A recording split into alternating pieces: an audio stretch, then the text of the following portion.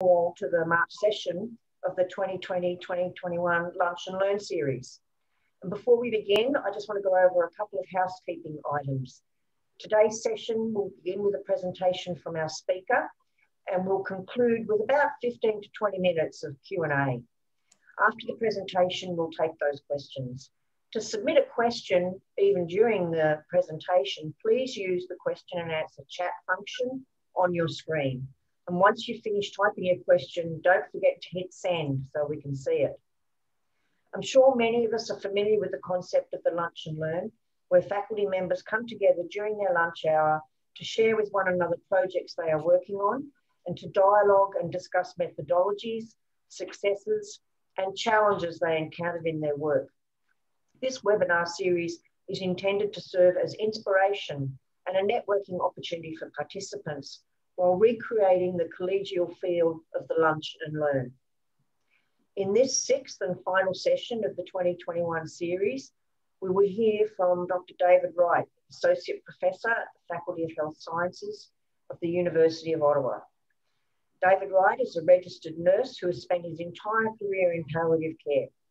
He is currently Associate Professor at the University of Ottawa School of Nursing and Academic Lead for Palliative Care and Nursing Ethics within the Centre for Research on Health and Nursing at the University of Ottawa. Throughout his academic trajectory, David has worked clinically as a bedside nurse, firstly for several years on the palliative care unit of a large university teaching hospital, and more recently within residential hospice. Since 2012, he has held specialty certification in hospice palliative care nursing from the Canadian Nurses Association. David is most passionate about how knowledge for healthcare practice develops through the stories that people tell about their lives and about the stories that providers tell about their work. In today's session, titled Supporting At-Risk Populations, Narrative, Diversity, and Grief in Nursing and Nursing Education, Dr. Wright will share some stories from people who might be considered at risk in the context of COVID-19 and encourage us to think about how such stories can strengthen the ethics of our teaching and our nursing practice.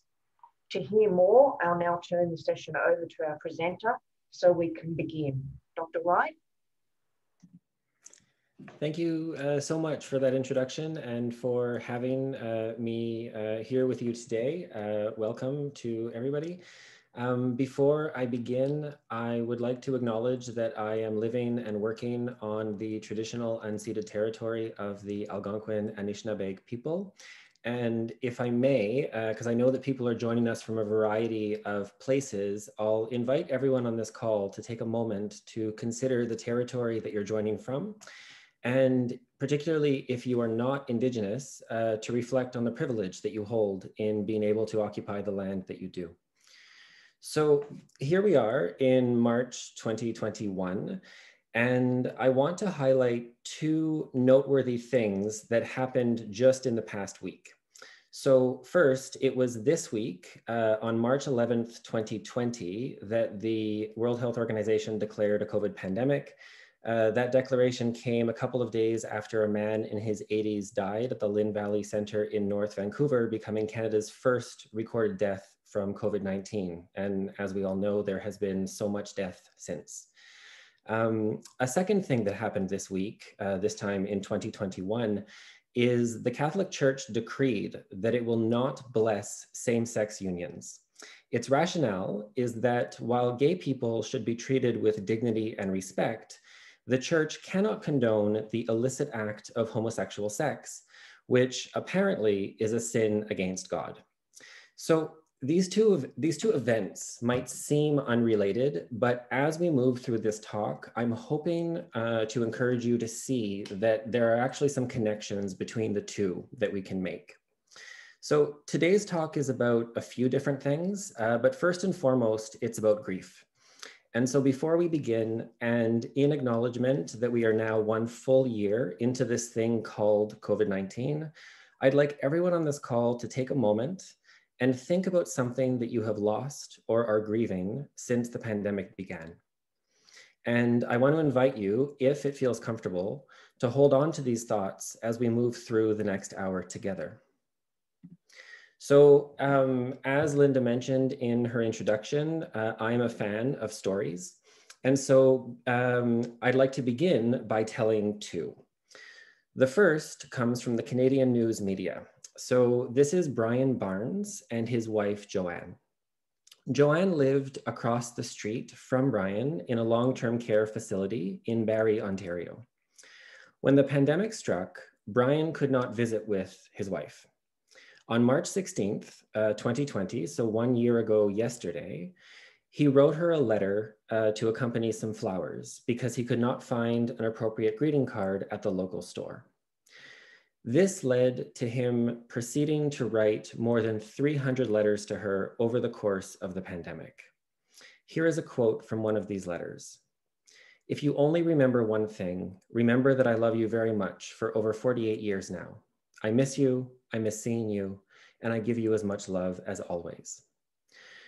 The letters that Brian wrote were about different things, sometimes just about whatever was happening that day, other times about memories and intimate details of their life together. On Christmas, for example, Brian wrote a letter recounting the story of their son's birth. This was letter number 92, and it's actually the letter that's pictured on the slide. Because he was barred from being able to see his wife, Brian would hand deliver these letters to long-term care staff members, so PSWs and nurses, who would then read the letters aloud to Joanne. Sometimes she would ask to hold the letter as she settled into bed for the night, and staff would report back to Brian that she would sleep through the night holding the letter against her chest. Brian would also encourage staff to read the letters on their own. He did not consider them to be private. One of the PSWs, in a conversation about caring for residents who die, shared with Brian that when Joanne dies, I will cry. These letters have made me get to know her not as a resident, but as a person. So obviously this is a very touching and also heartbreaking story of a couple separated yet connected during a very difficult time. But what I want to focus on is the long-term care staff, the PSWs and the nurses, who play a vital and essential role in safeguarding the relational connection between husband and wife. In placing these letters into a staff member's hands, Brian puts all of his trust as well. You can feel this trust and this vulnerability in the opening line to his first letter. I hope the PSW has given you the flowers. And by sharing her own impressions about Joanne as a person directly with Brian, as one PSW did, Brian knows that his wife was truly seen by other people. She is not alone. This will most surely be important to Brian in his grief if or when Joanne eventually dies. This second story comes from a published article in the December 2020 issue of The Gerontologist. It is the story of Esther and her wife, Kathy. Esther and Kathy were a couple for 33 years, and in that entire time, Esther's parents never once met Kathy. Esther explains that Kathy had a rare form of leukemia, and as she got sicker, they would be in and out of hospital. Esther would always fill out the required forms and would always tick the married box. This became a problem for the couple, though, as Kathy got closer to end of life. So I'm now going to read from Esther's story. Kathy and Esther started noticing subtle changes with the way the nurse was interacting with them. The nurse came less frequently to their room, and when he did, he spent noticeably less time in the room. The couple noticed that the nurse asked fewer questions than before, and the questions focused on medical needs rather than emotional ones. When the nurse did ask a question, very little eye contact was made with Esther and Kathy. As Kathy got sicker, she noticed the nurse's demeanor becoming more overt and negative when Esther disclosed their relationship status and thus their sexual orientation. Kathy got anxious about how far this behavior would go and how it might influence the treatment and care she and Esther would receive. At the next appointment, Kathy told Esther, "Don't say anything about being married anymore." And so Esther started checking the box for emergency contact instead of spouse. so that staff would think they were friends, not partners of 33 years. And when Kathy eventually died, Esther was known as her best friend, not her grieving spouse. So let's take a moment and come back to Brian and Joanne and remember how important it was that Brian be able to trust the healthcare staff in keeping Joanne connected to him. If Kathy and Esther had found themselves separated because of this pandemic, the way that Brian and Joanne were, would they have been able to trust their care providers in the same way? So the topic of today's session is caring for, quote, populations at risk, which can mean many things. I think that these two stories, when read together, can lead us into a critical reflection about risk.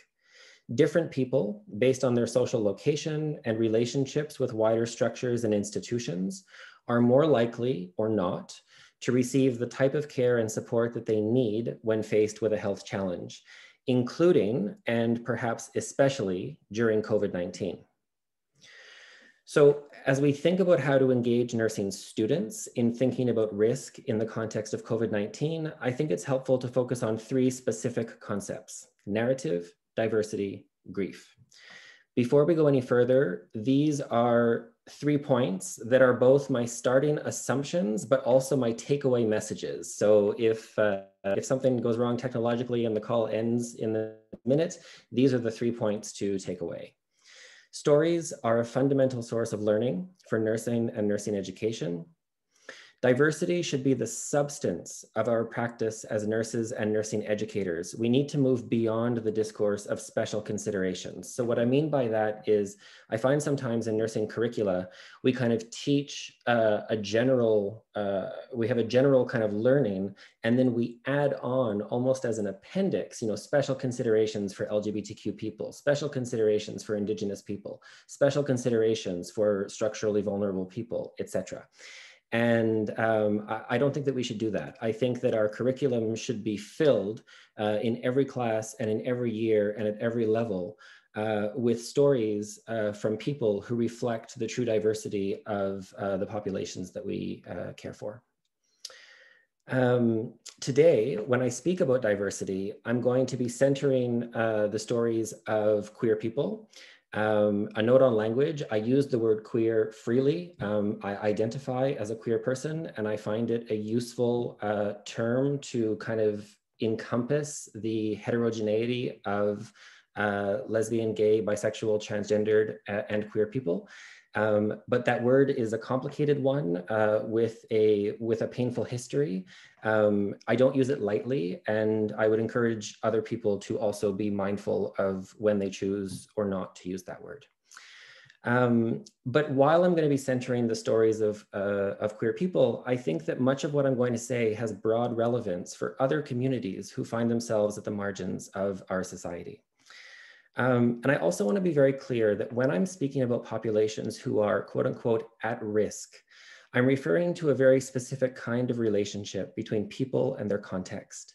More precisely, let's be clear that risk and vulnerability are circumstances that are imposed more onto certain people over others as a function of how power and privilege concentrate in our society, and as a function of certain dominant social scripts about who is considered normal and who is considered deviant.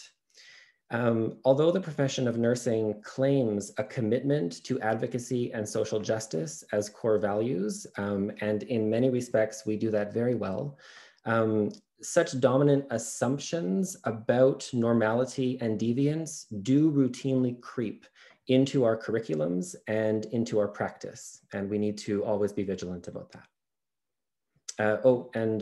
Sorry, the third point is about grief, and grief is the embodied response to loss. And I am going to suggest today that critical reflection about grief, our own and others, can actually enhance our capacity to connect with and care for diverse populations.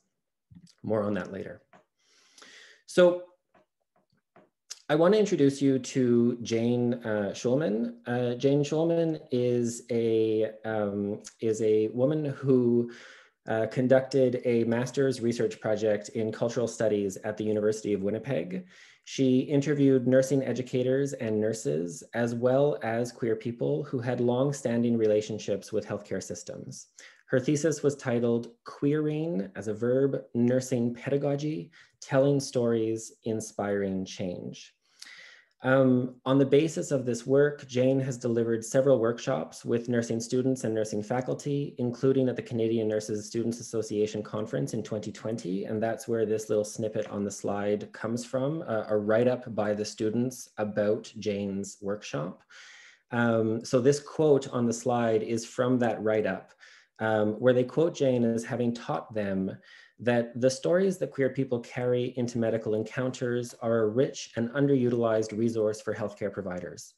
Explore the challenges that queer people may face when they seek healthcare. Look at strategies that nurses can use to build on strengths, encourage storytelling, and create relationships of trust to provide the best care to queer patients. Jane comes to this work from a personal place. She herself is a cancer survivor. And when she talks about her own experience of undergoing cancer treatment, she talks about, never really connecting with the nurses that were caring for her because they never made it clear to her that she could be truly open and honest about who she was, about what her life looked like, about what her experience of cancer and cancer treatment was, what impact that was having on her relationships. On her whole person. And as she watched, the patients around her interact with their nurses, she realized that, there was a lot of relational care going on. There was a lot of, asking about relationships, asking about, psychosocial, social, and spiritual impacts. And she didn't really feel like she ever had access to any of that.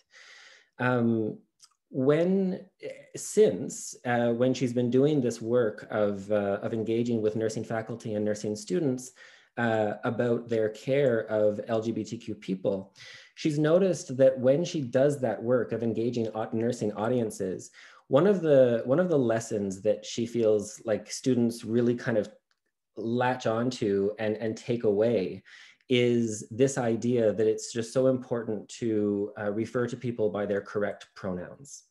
And, I was talking with Jane earlier this week, and we had a really interesting conversation about this because, pronouns are so important. And, if we're not going to be willing to address somebody by their correct pronouns, then we're really not going to get very far at all in terms of our relationship with them.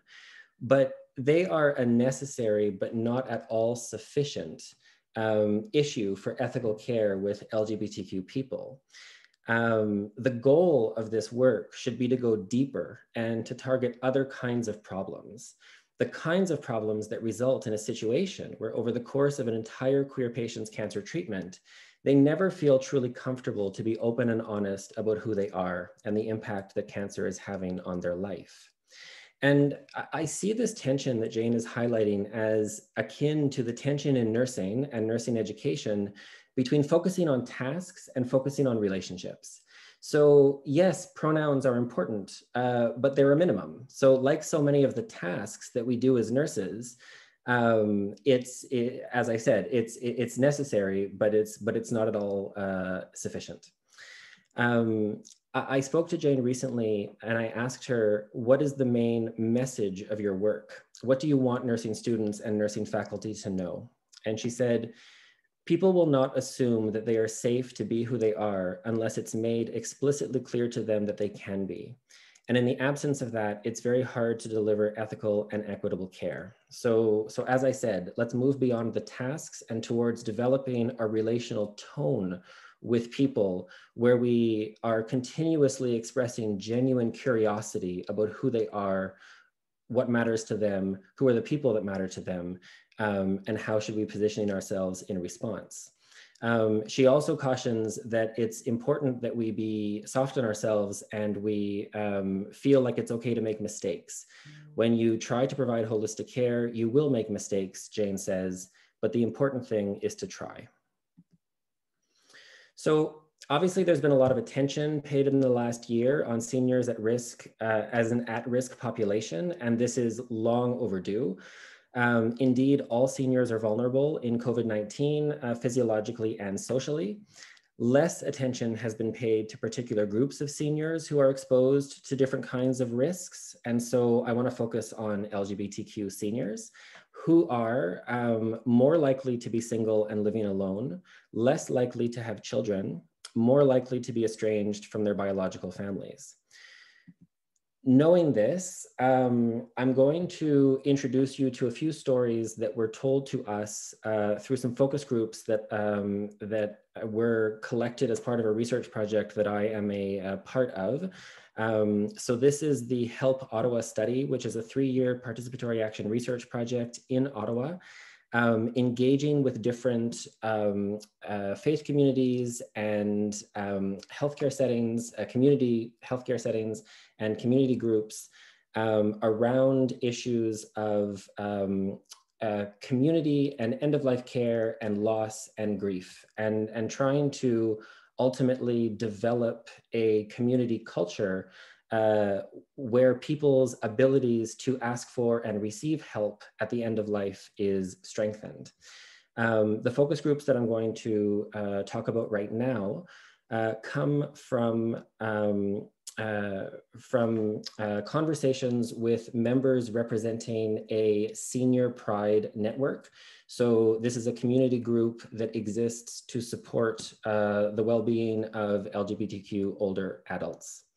And in focus groups, we invited participants' reflections about their experiences of supporting older LGBTQ2+ people who are facing chronic or advanced illness, end of life, or grief and loss. And we asked them, what kinds of things are important for someone from the outside to know?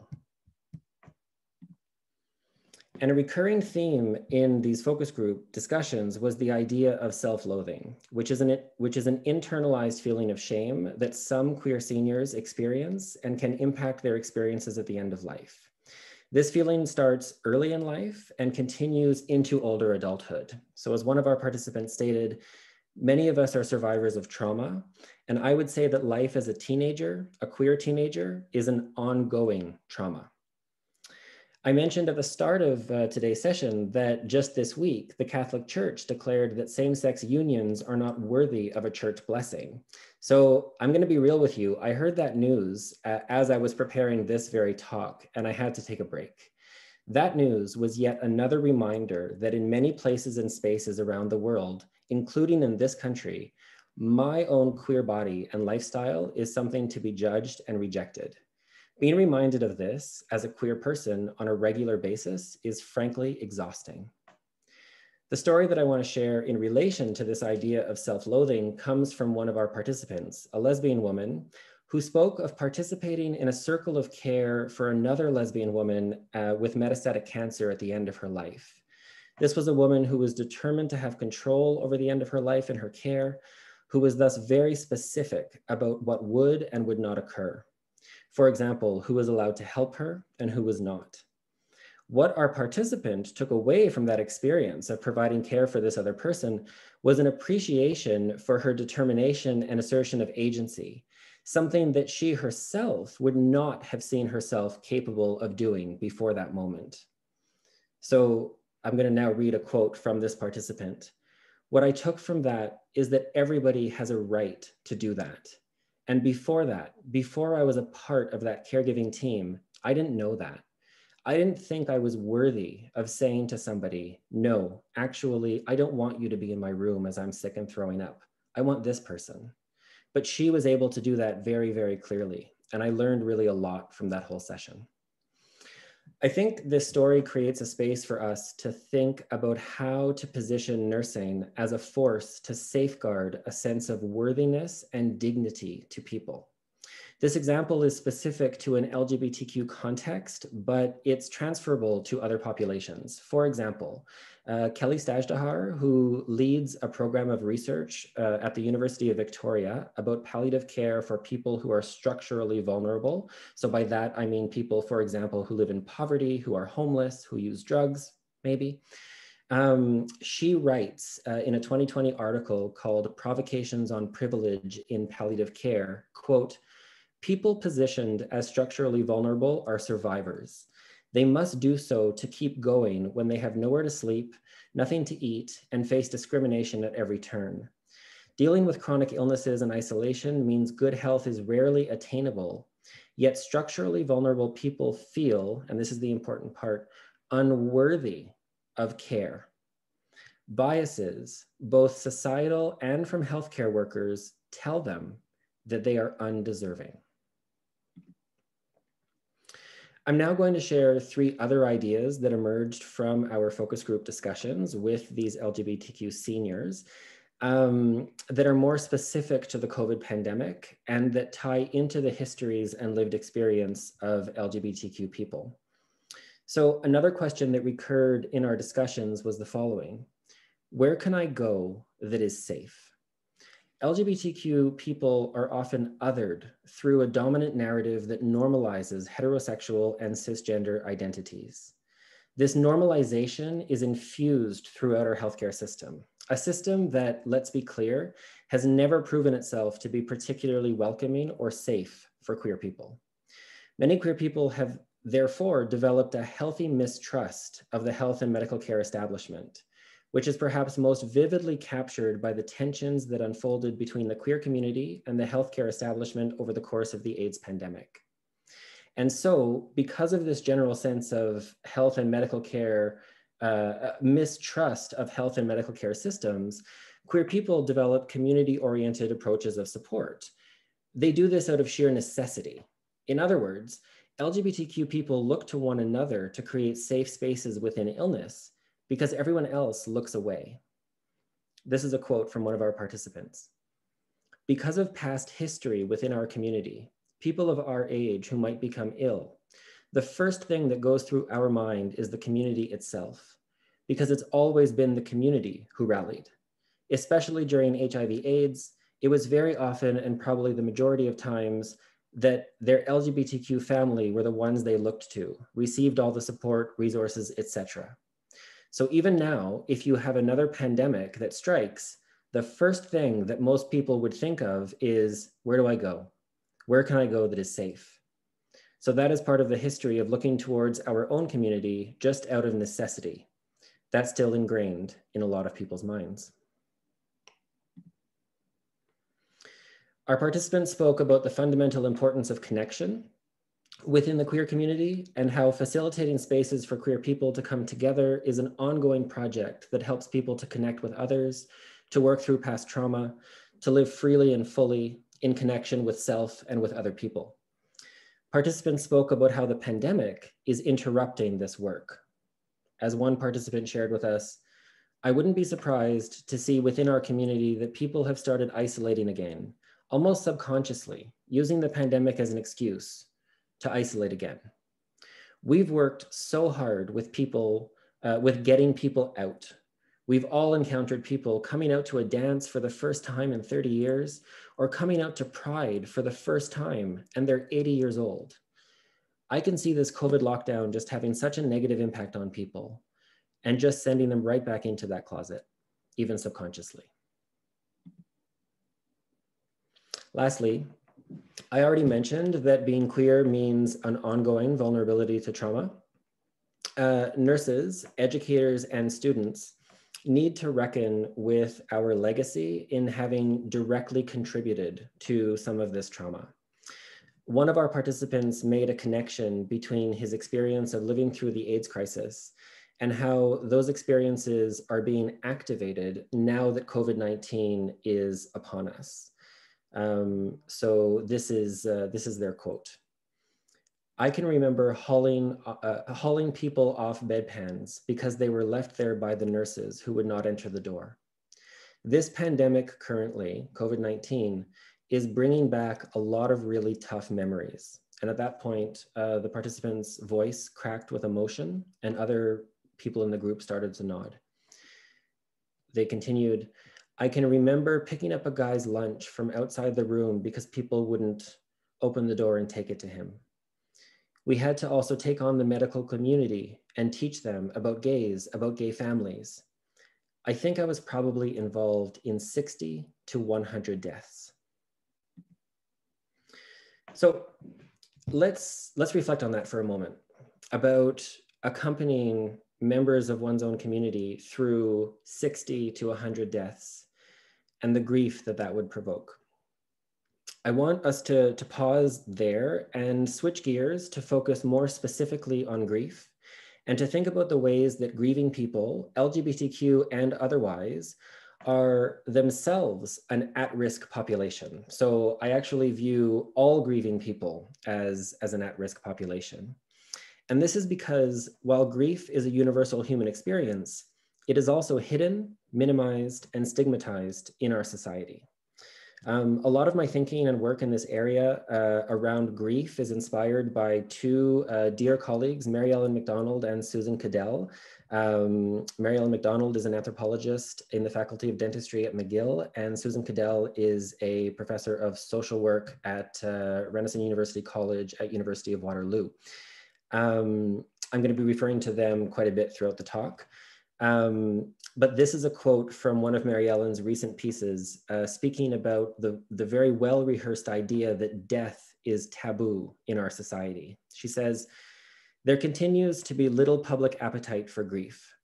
Our responses to grief are not simply indifference either. We actually seem to be afraid of grief. This fear is perhaps intuitive. Grief is uncontrollable, uncontainable, messy. Social responses to a grieving person seem especially awkward when death, or whatever the loss might be, controverts a normative master narrative or cultural script. So for example, the death of a child, medical assistance in dying, which I'm going to be talking about later, any kind of death that controverts, master narratives or cultural scripts about how things are supposed to be. If there is an important taboo to be addressed, it is a grief taboo, not a death taboo." Nora McInerney, pictured here on the slide, has a TED Talk about grief. It's wonderful. I would encourage you to look it up and to watch it. She's actually quite funny, but her message is also profound. And her main message is that we never move on from grief, which is something that I will return to later. But for now, she talks about how, bereaved people, often come together, for example, in, social support groups. There's this discourse that, it really helps to talk to somebody who gets it. And she points out that that's not just because grieving people inherently gravitate towards each other. They are pushed towards each other by non-grieving people who, quote, hope that their sadness doesn't rub off on them. They don't want grieving people to get their sadness on other people. And so they do. So bereaved people find each other when other people in their lives are maybe unwilling for them to share their pain, their heartache, their grief. And so Nora McInerney refers to kind of almost two worlds of people kind of existing side by side, but never quite meeting. The grief-stricken and people who she calls grief adjacent, but not yet grief-stricken. Here is a quote from her. "Most of the conversations that we have amongst ourselves, they can and they will just stay amongst ourselves, but there are things that we talk about that the rest of the world that is grief adjacent, but not yet grief stricken, could really benefit from hearing." The thing about COVID-19 though, is that we have all now become grief stricken. I asked all of you at the start of the talk to reflect on something that you have lost or are grieving, and I suspect that it wasn't hard for anybody here to think of something. And so what I'm wondering is there potential for us to explore grief now that we have all landed in grief's territory with COVID-19 as a universal experience that connects us all in light of the universality of loss? Now, to be clear, that's not to be confused with universal losses. There's this idea that the pandemic is a great equalizer, that we're all in this together, and that's frankly BS. Not all losses are the same. And as we've talked about, because of social positioning, some people are experiencing a whole heck of a lot more grief than other people. But I do think that amidst that recognition of those differences, there still might be potential to tap into the universality of grief as a way to connect with one another.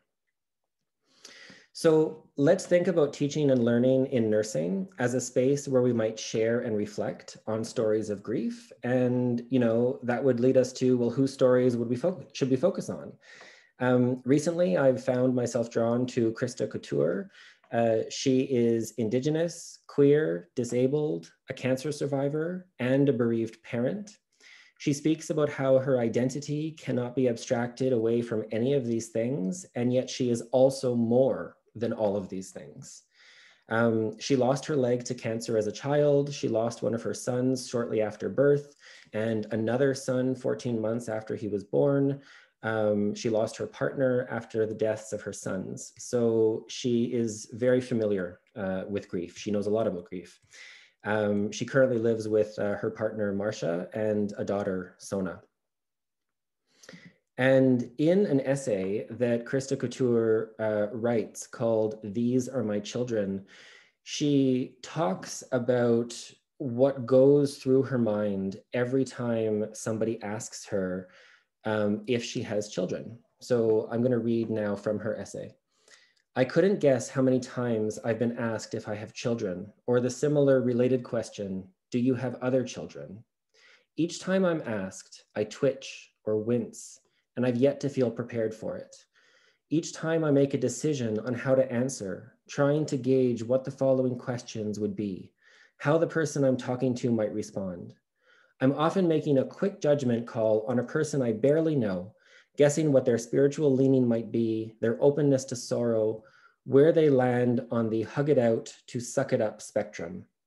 Whether saying yes feels like the right or wrong choice depends on how my own beliefs, openness, and access aligns or collides with theirs.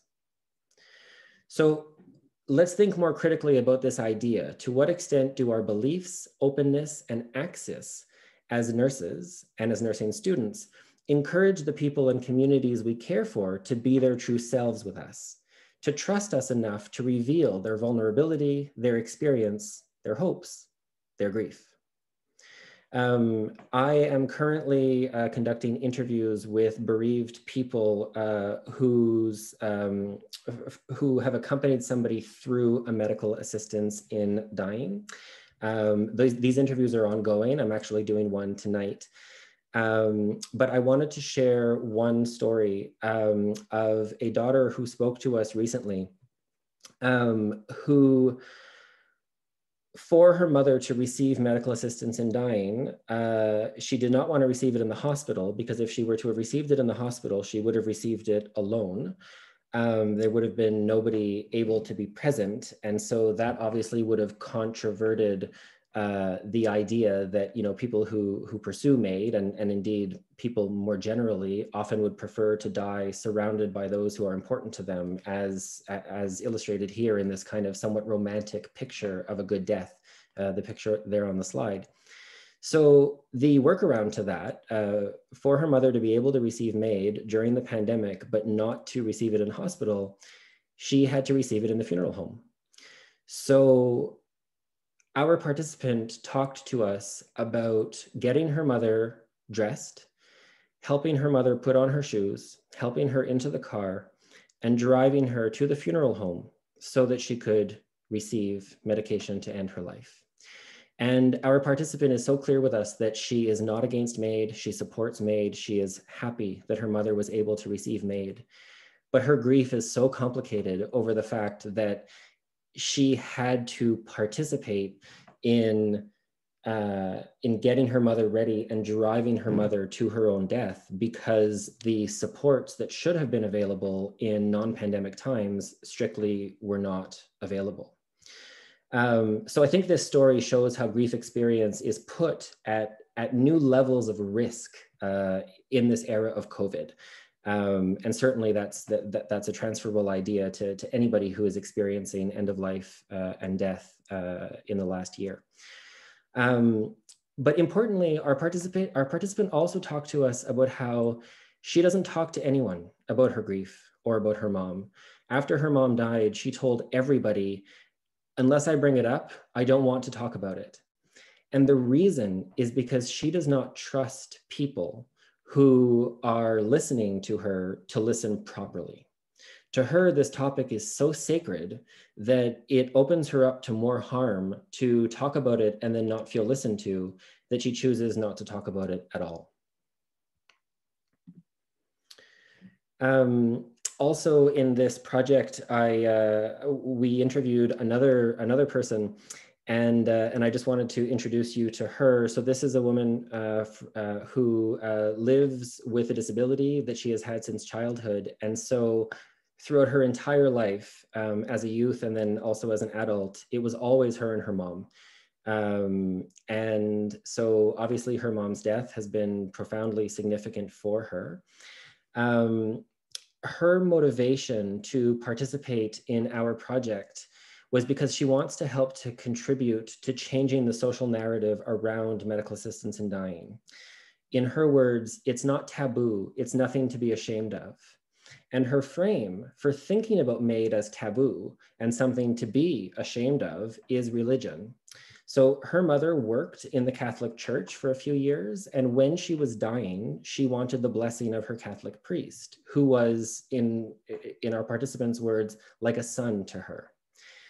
Our participant said, quote, "Mom was very nervous about telling him what her plan was because she wanted him to do her service, and it's a taboo thing in the Catholic Church. So we sat down with him, the priest, and we told him, and without hesitation, he said, well, I can't do a full Catholic, a Catholic service, a Catholic Church service, but I can certainly do something at the funeral home." Now, our participant was pleased with that. She felt like that took a lot of weight off of her plate. And you know, she was relieved because it had been so difficult for her mom to bring that up with the priest, and she felt satisfied by the answer. But in listening to her tell us that story, I am brought back to the experiences of queer people who live in communities and in families who feel this nervousness, who feel this dread that they are going to be rejected by the people who are important to them because of their choices, because of their lifestyles. And this insight, I think now we see translated into the MAID context, where, you know, for people who are deeply religious and who need to feel the love of their religious and faith communities around them as they die, are vulnerable to not receiving that because of stigma around MAID. The reason that I have a picture of a tattoo on this slide is this is a memorial tattoo. This is a practice. Many people will sometimes have tattoos that are meant to signify a relationship with a person who has died. And the participant that I just spoke about, she had a tattoo on her arm during our interview, and my colleague, Susan Cadell, who I mentioned earlier, we do these interviews, 2 researchers per participant, so we were together on the call. And my colleague Susan asked her, "I see that tattoo on your arm. Is that by any chance a memorial tattoo?"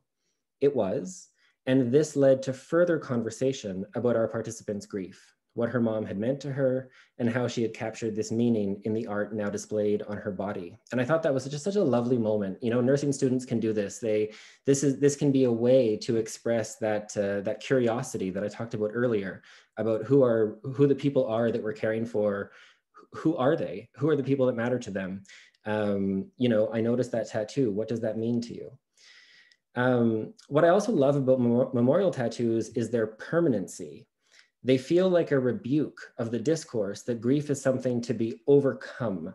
And this discourse is apparent in nursing. And I'm coming to the end now of the talk, but one thing that I want to point out is that in the nursing literature about grief, grief is often considered a disorder, something that is amenable to intervention. And by definition, this idea of grief as disordered rests on a normative assumption that distinguishes between grief experiences that are appropriate and those that are problematic.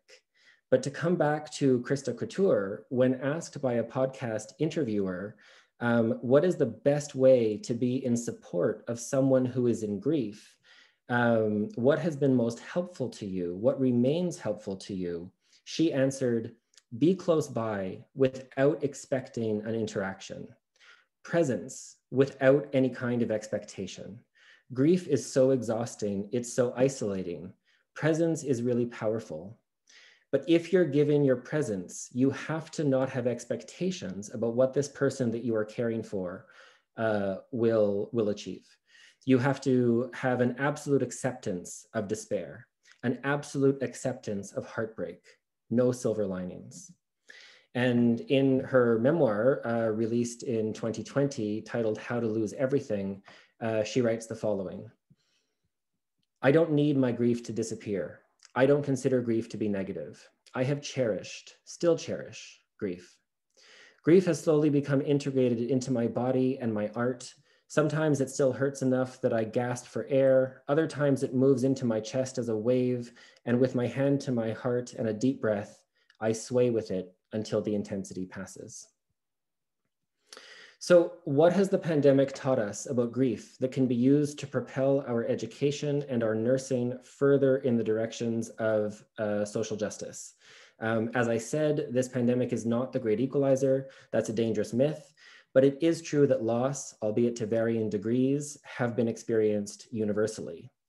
And to be clear, offering absolute acceptance of despair, as I just mentioned, at an individual level does not replace the need to intervene at the level of the social and the structural.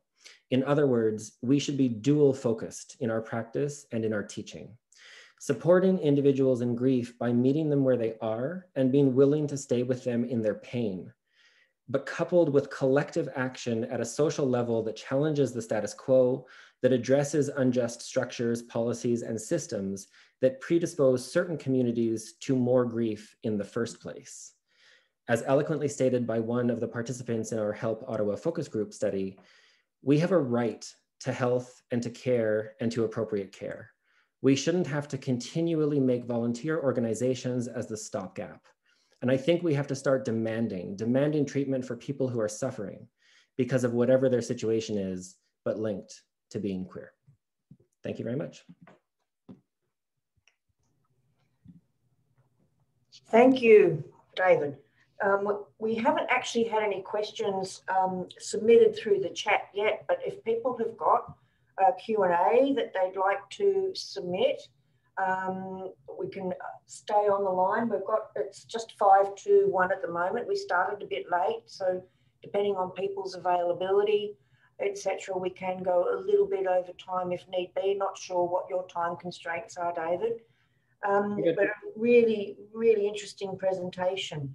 So I'll make assumptions that there may be people who are typing even as we speak about what questions they may have in relation to your presentation. I'm interested, I suppose, I'm thinking about, and certainly not my area, but thinking about my own students in my program who have a strong interest in trauma-informed care. But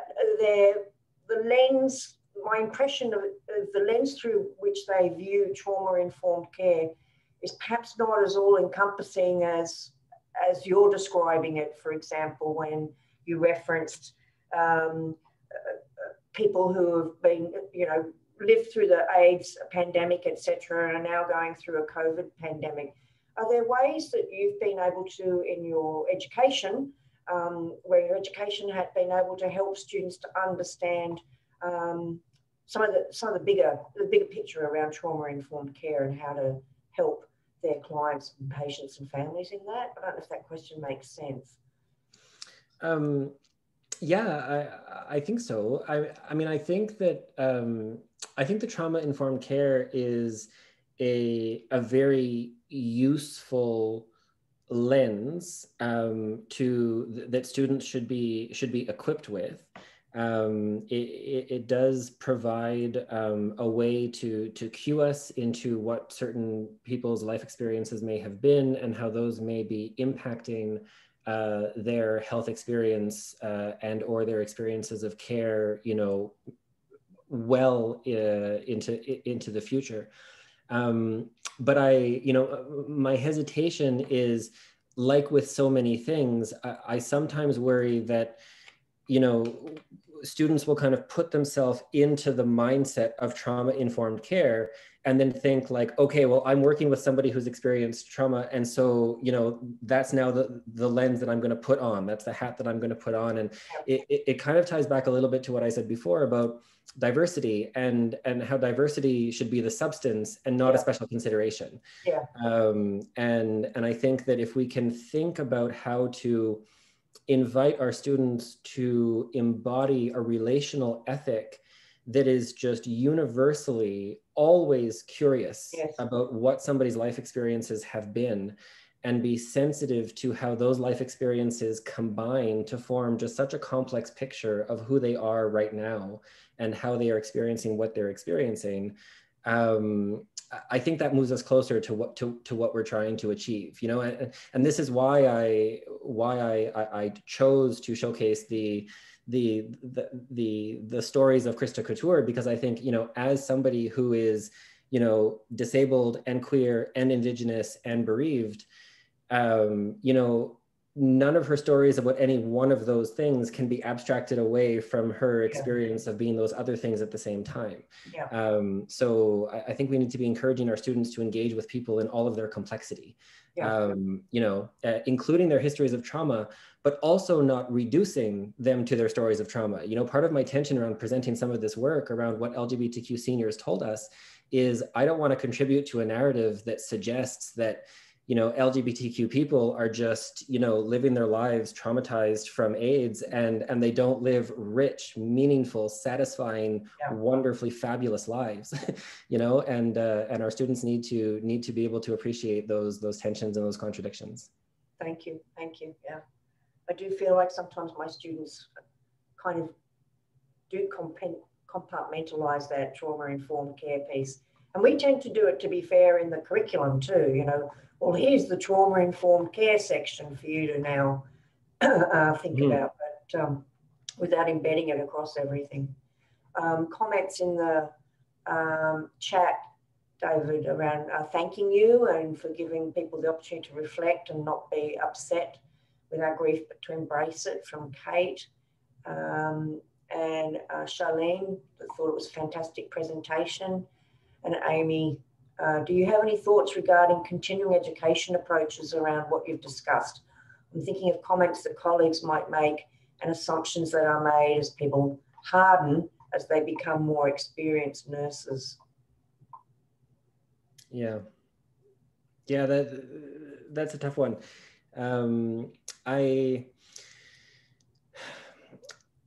Continuing education is such a complicated, continuing education is a fraught concept for me, because, as somebody who works in the Academy of Nursing, I am often witness to, educational interventions that will purport to kind of, go into communities where nurses are doing the work and try to package education. And then, we have this idea that, like, okay, if we add education and stir, nursing practice will improve. And I think that our continuing education approaches need to be flipped. I think that they need to begin from an assumption that nurses in practice, the nurses who are doing the work, the nurses who are up close to these stories, actually already hold all of the wisdom that they need to be able to achieve whatever ethical care that we are aspiring towards. I think that, what Amy is suggesting here, that as people harden, as people become morally distressed, as nurses themselves go through their own traumas and then potentially respond to that by maybe disengaging a little bit from what their core values actually are, I think that needs to be the target and the focus of what we would call continuing education. So I think our role in continuing education isn't necessarily like, oh, here's the latest, greatest, paper that was just published, or here's the next best, tool that you might want to implement in your practice. But can we create a space, or a space for us to reflect, a space for us to share stories about how those impacted us, and what can we learn from those stories? Much as how I've designed today. Yes. And I think that continuing education in nursing needs to be something that is valued and remunerated at all levels, right? So, I mean, I don't know who's joining this call right now, who's being paid for that time, who's having to do it on a break, who's having to do it on a day off. But this relational stuff can't be the fluffy extra stuff of nursing. It relates back to what I said before about tasks and relationships. Yes. We need to recenter what it ultimately is that we're all about, value that in terms of resources, and I think that might get us somewhere with respect to what Amy is concerned about. Thanks, David. And Nick had a comment describing it as a beautiful presentation, and they were very moved. Such an important topic and considerations for nursing education. Your comment about curiosity of person resonated with them, so thank you. Great. I'm not seeing any more. Oh, that's one new message, even as we speak. I think this might be from a follow-up from Nick. How are nursing organisations' policy addressing and supporting LGBTQ2S+ in long-term care? How do you change the culture? Yeah, I mean, I think, incrementally, one bit at a time. I think the first thing is to recognize what the problem is. I think it is widely documented in research that seniors in care facilities often retreat into this metaphorical closet after having lived, an out life as a queer person, and recognizing why that is happening is key to addressing that problem. In the hospice that I work at, we all wear, we have our lanyard with our name tag, but the lanyard is actually a rainbow. And we have a plastic card that specifies our pronouns, and that then on the flip side of the card, it's a question, and it's basically asking, what are your pronouns? And what I said before about how pronouns are a basic minimum, is still true. But I do think that there's something very powerful about the fact that every single staff member in this facility, 24 hours a day, is displaying an affirmation of queer identity. And any queer person will recognize that when you are asking about pronouns, you get it, at least in part, right? Yeah. So it's an opening. And so that on its own will not completely change the culture, but right. It's a start. Right, thank you. I'm not seeing any more. Okay, thanks.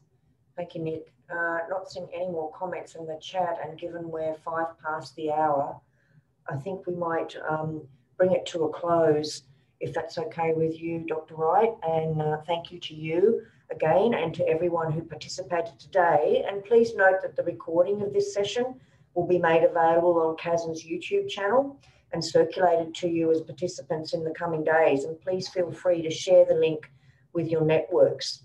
Thank you again, everyone, and CASN certainly hopes you will consider attending future Lunch and Learns. And while this year's series has now come to completion, we do encourage you to visit casn.ca, search for the Lunch and Learn site later this summer for more information on the 2021-2022 series. So thanks again, everybody, and David, a special thanks to you for taking the time for such a fabulous presentation, and all the best for the rest of the week, everybody. Thank you so much. Bye.